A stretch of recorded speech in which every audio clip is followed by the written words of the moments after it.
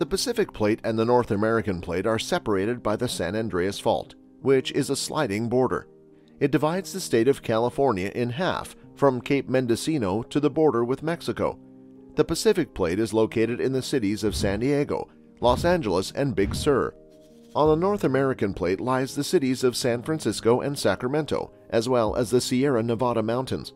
In addition, despite widespread belief to the contrary, the San Andreas Fault does not pass directly through the middle of San Francisco. Communities like Desert Hot Springs, San Bernardino, Wrightwood, Palmdale, Gorman, Frazier Park, Daly City, Reyes Station, and Bodega Bay lie directly on the fault and are at an increased risk of earthquakes because of their location. In geological terms, what kind of fault is the San Andreas? A transform fault, the San Andreas Fault may be found in California. Imagine putting two slices of pizza on a table and pushing them past each other until they meet along the common edge of the pizza.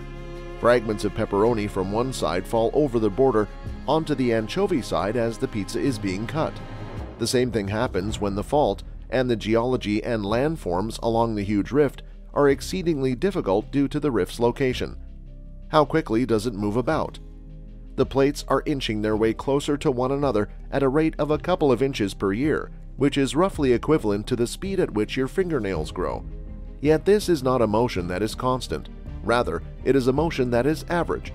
Because they are pressed up against one another, the plates will stay fixed in place for many years without any movement at all. The tension that had been building up along the fault suddenly causes the rock to crack, and as a result, the plates slip a few feet all at once.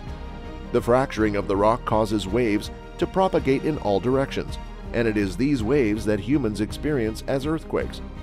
Is the fault able to be seen from the surface?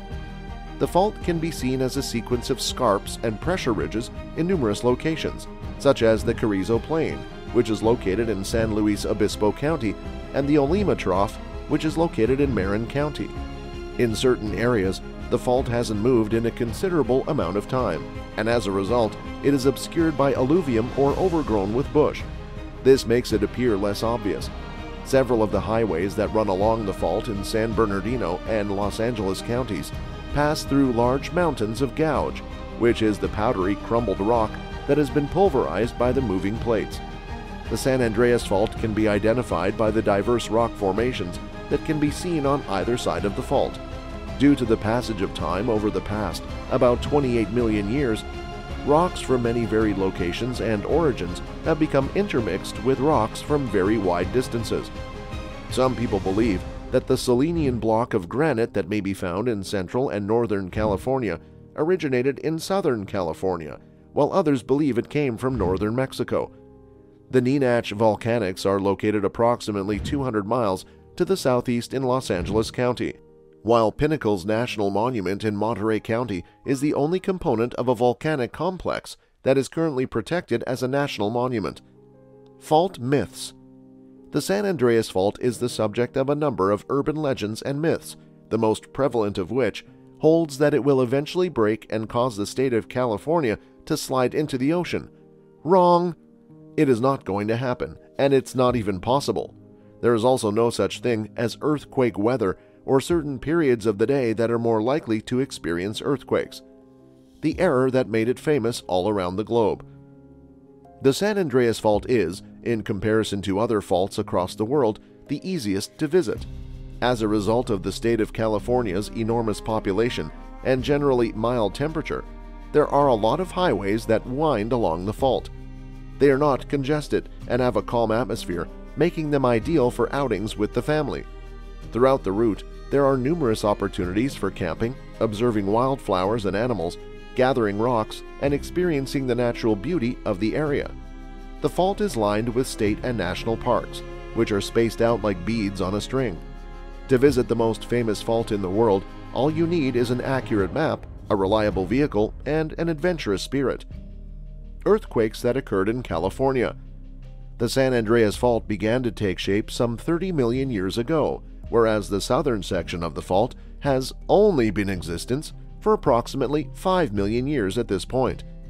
The rate of slippage along the fault is pretty typical, ranging from 20 to 35 millimeters every year, which is about equivalent to the pace at which your fingernails grow.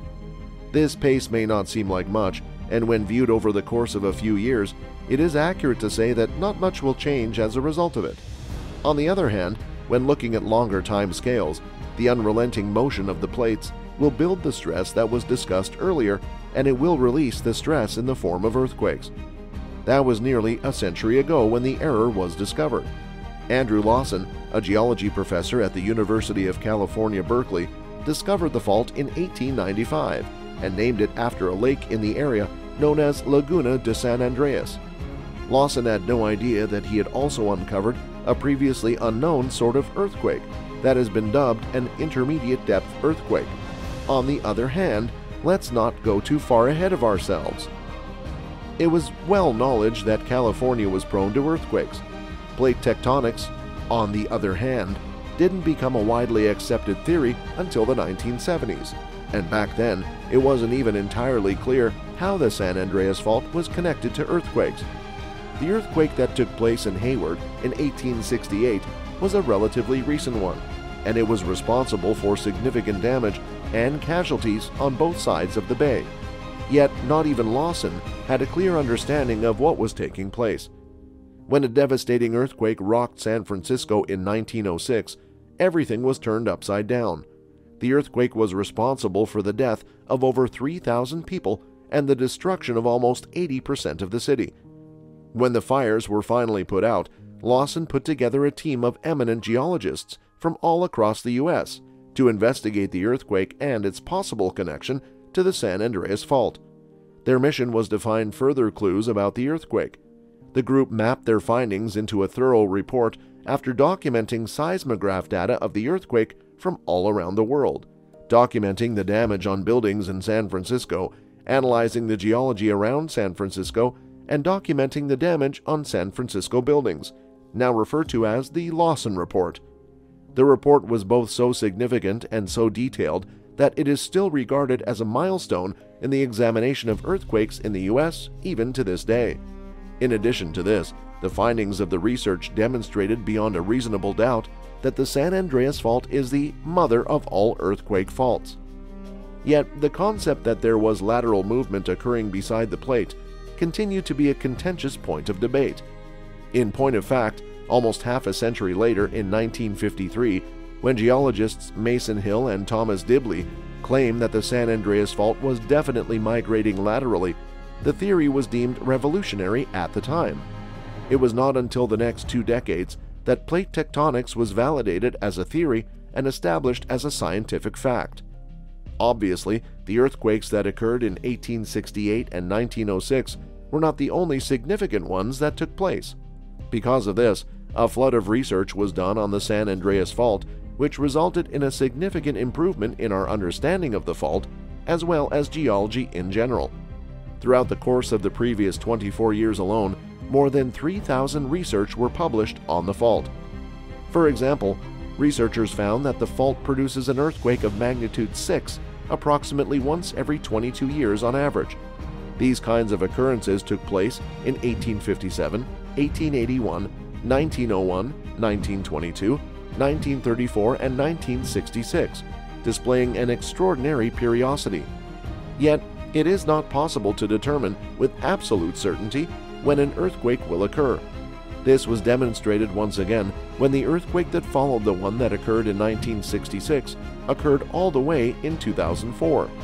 As was previously discussed, earthquakes take place when a sufficient amount of stress builds up and is subsequently released all at once. Although it is possible to make educated guesses about the overall behavior of such a system, it is not possible to pinpoint the precise moment at which an earthquake would take place. Despite this, researchers have uncovered several potential leads. The next significant earthquake to hit. The San Andreas Fault is the location of the majority of people's homes in the state of California. In fact, certain cities and other development projects are built directly on top of it.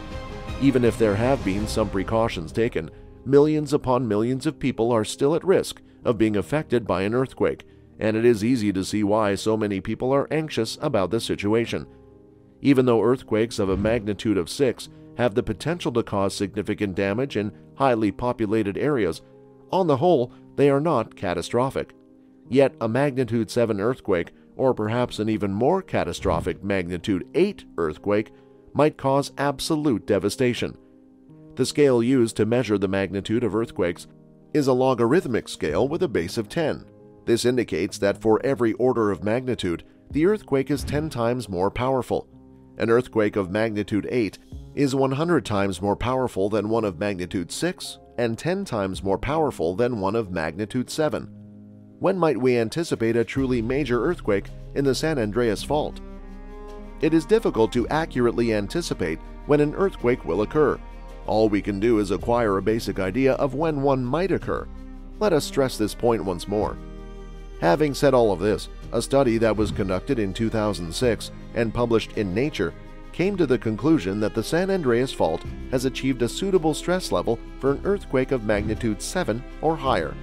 According to the findings of the study, the risk is greatest in the southern portion of the fault, which corresponds to the region in and around Los Angeles.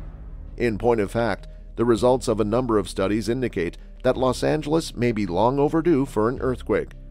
There hasn't been a major earthquake in the Los Angeles region in over 300 years. Strong earthquakes have occurred relatively recently on the central 1857 and northern 1906 segments of the fault, which has relieved some of the stress in those areas. But there hasn't been a major earthquake in the Los Angeles region in over 300 years. The metropolitan area of Palm Springs and Indio, as well as adjacent communities in San Bernardino County, Riverside County, and Imperial County in California, would sustain significant damage in the event of an earthquake in this region. It is difficult to even put into words how devastating an earthquake of this magnitude would be.